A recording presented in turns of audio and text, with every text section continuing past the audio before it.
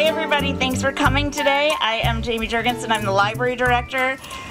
We're so happy to have a summer unveiling for you of this sculpture. And we are going to have a few people speak and then we'll hear from Nancy herself, but I'm going to introduce Ann Howley, who is a trustee of the Wellesley Free Library first. Ann, come on up.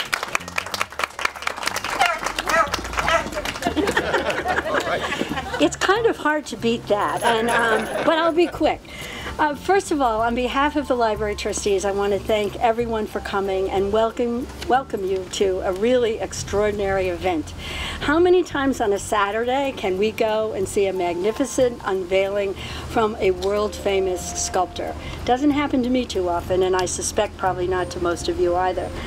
The trustees are pleased to have supported this project. We wish to thank all of those who took an idea and moved it from the idea to a concept, working with Nancy to come up with what you will see is a truly spectacular sculpture. And I would also like to thank the donors, many of whom are here, as well as our supporting organizations, the Wellesley Free Library Foundation and the Friends of the Wellesley Free Libraries, for their support. It was this support that actually made the idea come to reality, and it also is a wonderful representation of the support we get from our community, which enables the library to have so many enhancements which make us a truly star library. And I would also be remiss if I didn't say thank you to Nancy. We all know and we love your ducks, but our library and our community is most fortunate to have a piece of your work to call our very own. As our patrons walk by Reach for Knowledge each time, they will be reminded not only of the value of knowledge, but that the library, ours and others, is the place to help satisfy that need. So thank you all for coming, and now, in our race here, I'm going to ask Barbara Marks, who is the chair, she's immediate past president, sorry, of the Friends of the Wellesley Free Library, to take the next step. Thank you.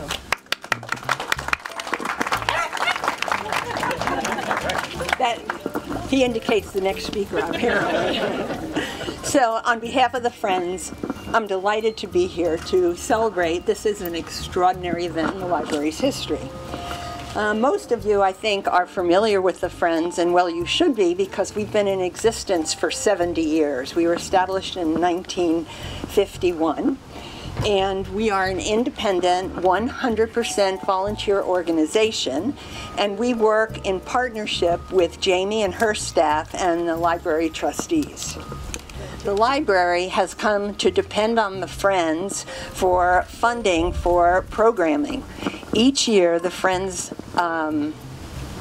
sponsor hundreds, literally hundreds of programs. The library, over the past years, has come a long way, and so has the Friends. Interestingly, in 1905, the Wellesley Free Library had 12,000 books. Last weekend, at the Friends book sale, we offered close to 10,000 books to our patrons, which is pretty unbelievable. We are thrilled to have contributed to whatever this is. The Friends have been a vital part of the library in history, and with this, we cement our relationship, and I guess that makes us friends forever. My pleasure to introduce Keith, who's the president of the foundation. Great. Thanks, Barbara. I'm Keith Higgins. I'm president of the Wellesley Free Library Foundation.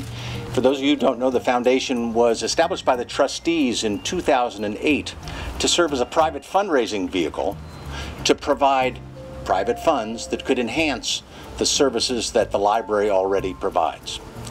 In 2013, we took over the stewardship of the Centennial Funds.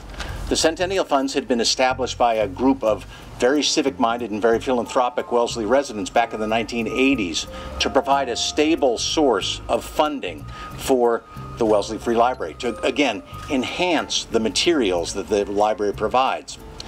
Over the years, both investments and prudent management has been good to the fund, and that those funds today generate a significant annual contribution to the materials that the library is able to provide, and we as Wellesley residents benefit from that.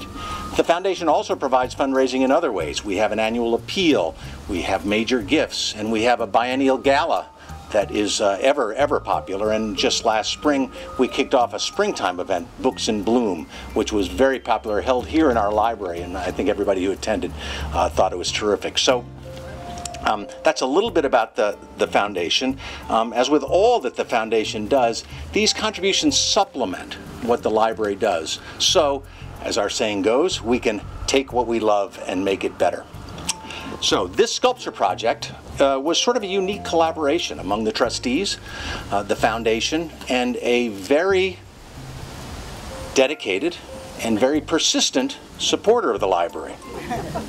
I don't know if anybody here has ever said no to Gig Babson, but I don't see any hands. And in any event, Gig and the trustees agreed on the concept. They commissioned Nancy to do the sculpture. The foundation provided the fundraising infrastructure and the legal infrastructure to commission a work of public art.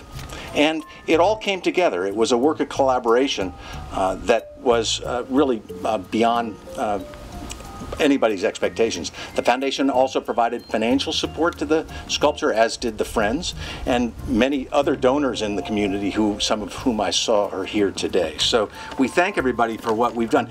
It really was unique. We'd never done anything like this before.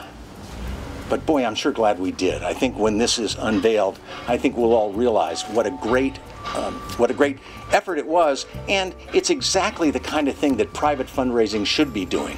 It's the kind of enhancement that makes our library just that much more special, and we're delighted to be a part of it. In any event, thanks for coming today. It's my great pleasure to introduce someone about whom it can be truly said, if it weren't for her, we wouldn't be here today.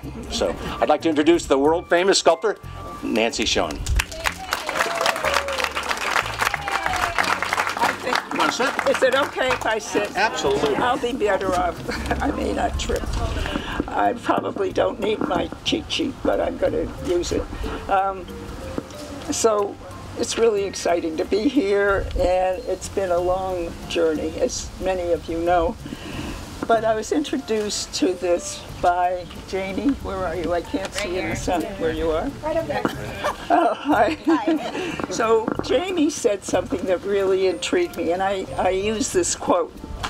Art is a natural extension of and enhances the library's mission. That just went to my heart, and somehow well, it went to my heart.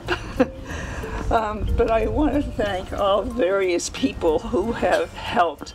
And of course, it's the foundation, the Friends, the trustees, and all the many donors that I don't even know, you individual donors. But I think you don't really realize what goes into a public art. For example, there's no sculpture shop that you can go to. It's not like you can go to the supermarket and pick up them. So I have to go to the plumbing store, the clay store, the hardware store, the lumber company, and so many other stores to get all the supplies that I need for my tools.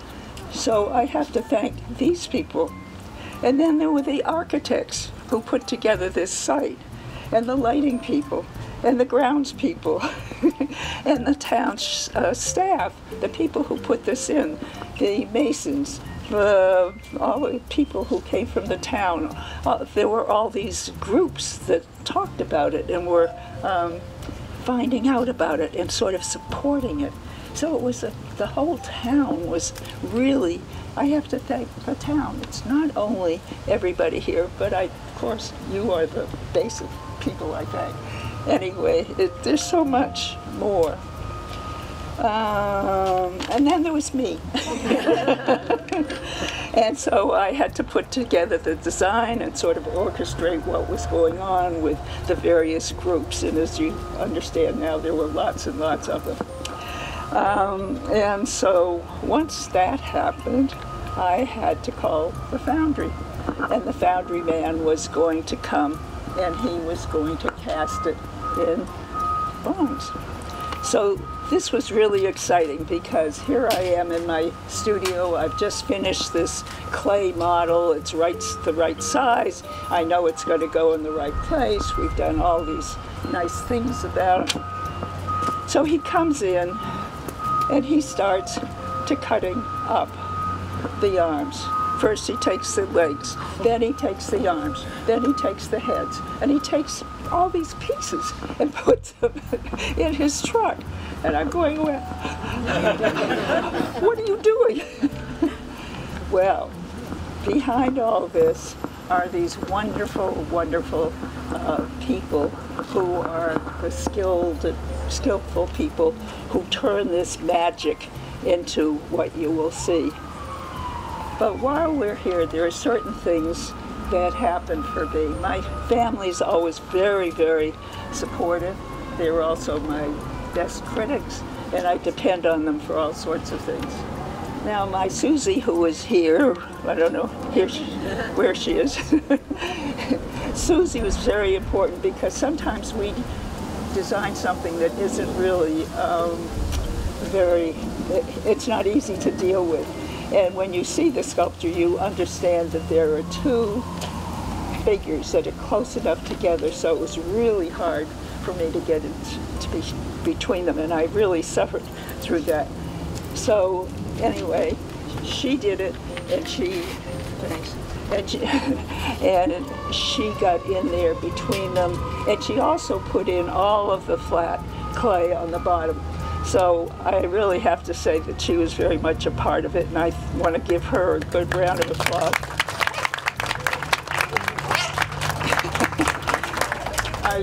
There are some other grandchildren here who also deserve some of their input, I have to say. But now I want you to say, we are going to take this tarp off, and I want you to figure out whether they did their magic, these wonderful people at the foundry. So, who's going to do it? Let's do it. Charlie, help. Oh yeah, come on up. Sure, Charlie, come on. Ready, Charlie?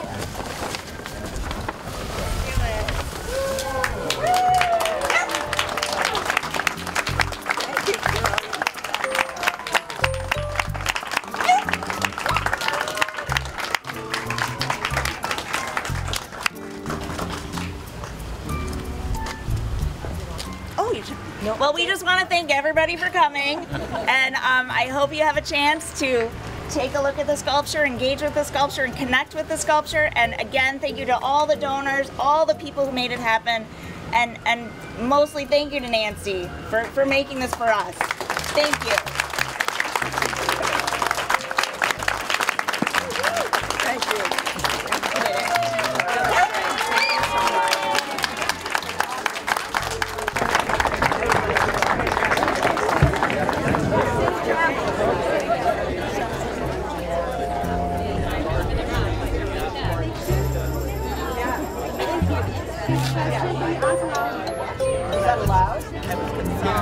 Traveling all over the world.